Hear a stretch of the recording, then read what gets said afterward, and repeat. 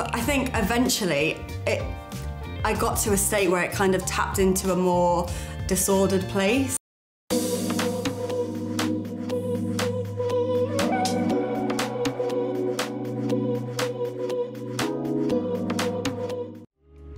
Hello and welcome to Unfiltered by Cohorted. I'm Ruby Norris and today I'm joined by Alex Light, body acceptance influencer and entrepreneur.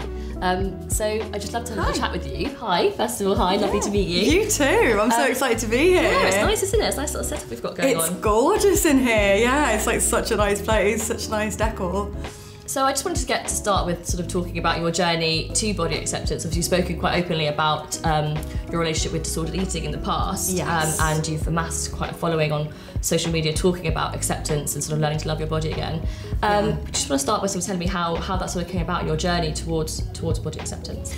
Definitely. Oh God, do you know what? I always find this question difficult because my story feels so convoluted and also complicated as well, and a lot of it is a blur. I think because the whole period, as I said, there's a lot of disordered eating and eating disorders, as you said, sorry. So it all feels like a little bit of a whirlwind, but if I can sort of narrow it down, put it into more brief terms, I essentially have never had a good relationship with my body or with food, ever.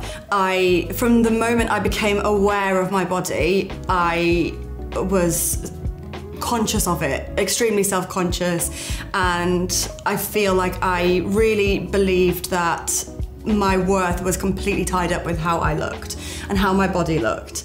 And this belief kind of propelled me into dieting from a really young age, and I was always a chubbier kid.